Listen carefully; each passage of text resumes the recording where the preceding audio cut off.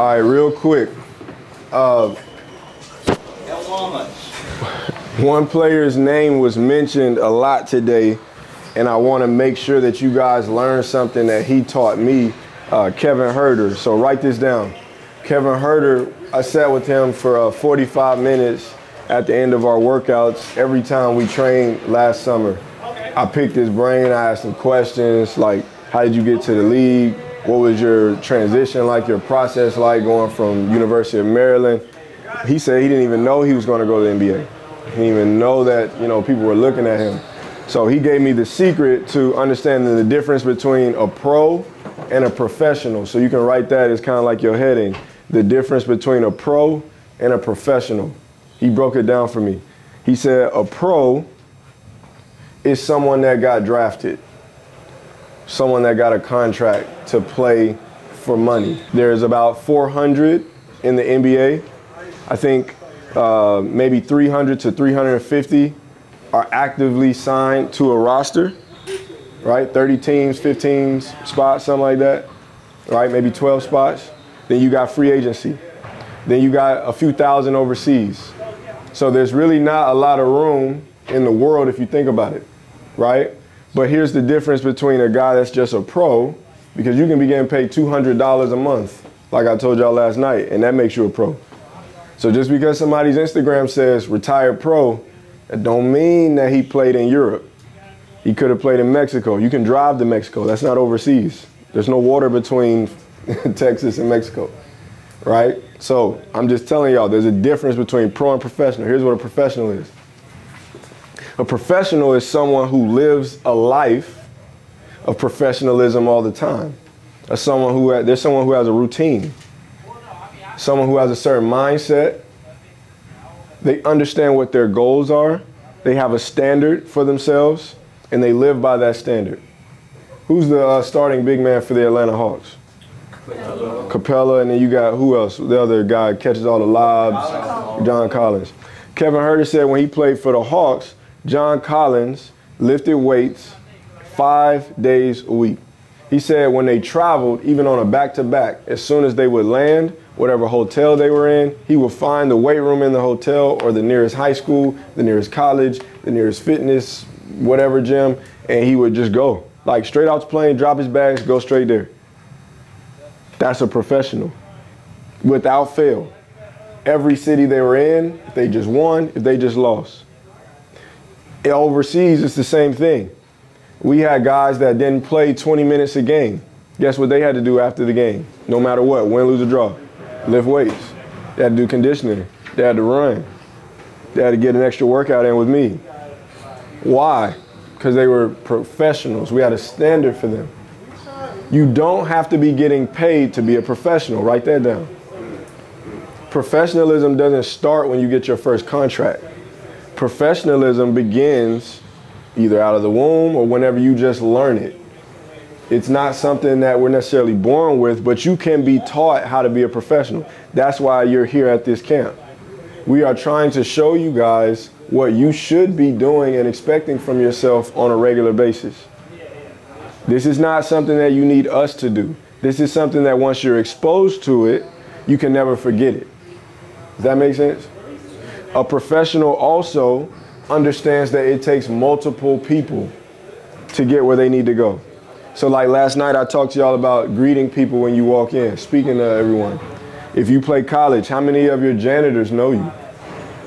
I've always been best friends with all the janitors at the colleges I played at. I played NAIA, I went D3, I played at a Christian college. I knew their names, I knew their children's names, their wives.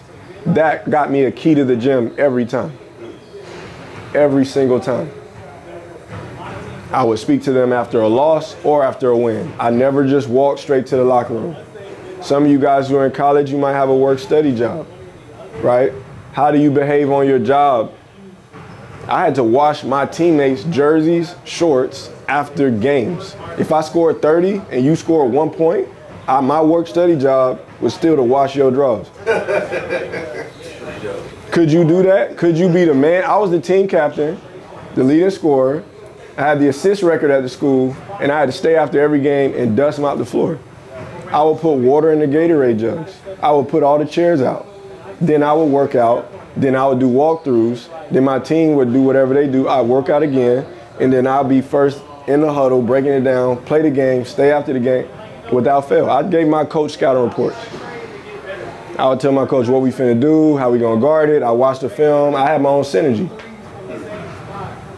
Professionalism doesn't start because you play pro. I had a pro contract offered to me in the middle of my senior year. I turned it down. I didn't need that. I understood I'm already that. I was 28 years old. I was too old. I knew the college game just slowed down. So it's going to take me probably 3 years for the pro game to slow down. I'm going to be an old ass rookie. That ain't going to work. So mentally I said, I'm okay. Have you gotten to that point in your career where you're okay with your career so far? Are you proud of what you've done yet? Do you feel like you've overturned every stone?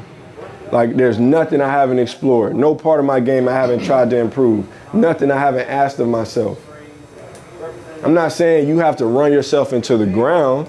I did that. But have you at least attempted to exhaust yourself? Write this down. A professional would rather burn out. They would rather burn out before they just rust out. Something that rusts, it rusts because of lack of motion. There's no energy in it. It's just in one spot. Moisture gathers, the elements beat it down like a car. Can you repeat that? A professional would rather burn out before they rust out. Professionals are always trying to get better. Kobe worked with who? Hakeem Olajuwon. Then LeBron went and did it. Then Dwight Howard went and did it. Somebody's got to start something. Why not you? Why wait till somebody else says, go do this, and then you follow? Does that make sense? All right, we're going to break down some quick film so we can play. This is not a play. This is just an action. There are certain things that you need to learn in basketball, like pick and roll, DHOs, pin down, split actions, zoom. Like, that's not a play. You don't call that. When you just see the opportunity to run it, you got to just know how to play the game. So what we're trying to give you guys is just that. All right. Real simple. Write this down. Once the ball is thrown into the low post, I must know what to do next. So you see Steph, he enters it, right? That's kind of the mid post to Draymond. Look at Draymond's body language. He's immediately pointing and telling Steph to go set that cross screen for Klay Thompson. I'll take it back a few seconds. Enter into the post. It could be on the low block. Steph, after he set that screen, he immediately dove to the basket. And take it back a little bit. Cross pick, dive. All right? Defense loses track of him. Same thing coming again. Low post, cross pick. Harrison Barnes doesn't dive, but it turns into a ball screen. They don't stop moving. Like, what's up? Somebody had a question? I said, and one. Oh, appreciate you. Low post entry, cross pick. You can get the shooter that's coming off that cross pick. Let me rewind that. So here's how it turns into a ball screen. Notice their spacing. They're never on top of each other. Write this down. The only time you should run towards your teammate on offense is if you are setting a screen, giving them a dribble handoff, or receiving a dribble handoff. The only time you should be close to your teammate on offense is if you are setting a screen, giving a dribble handoff, or receiving a dribble handoff, or they're screening for you. So I'm not going to beat this like a dead horse or anything, but this is what we're going to work on one of the stations for a couple minutes, and then we'll play out of it when we go up and down. All right, our next action. Write this down. Zoom. Zoom action. Okay, Purdue. Everybody recognize the light-skinned guard? Yeah, Carson Edwards. So we're going to hit the high post. Entry, pin down. Now it turns into a DHO. That's one particular option. We'll go through all of those once we get outside. Another action. Pistol. Rewind this a little bit. All right. Just like we ran earlier with the 3-on-0, kick ahead. Look at their spacing. I think that's Berea and Wesley Matthews with Dirk. Hand back. That's one opportunity. You can just take it and drive it. Another thing, instead of kicking it ahead, you can set a back screen. Right? So the wing, instead of running all the way to the corner, is now a little bit higher. Step up screen. If he can't turn the corner, the trailer now sets a flare screen for a shot. One more and then we'll stop. Back pick. They look like they're switching. Right? Flare again. One more shot. So when we get out there, the coaches are going to split up. We'll go on individual baskets, and they will make sure you understand this. We'll rotate after a few minutes just like we did last night. Then when we get on the full court, you'll play. Stay with your teams. If you have any questions, make sure you ask them. Guys, y'all have been doing amazing. Do not let the standard fall. Keep the energy the same, all right? Good stuff. Come on, come on, come on.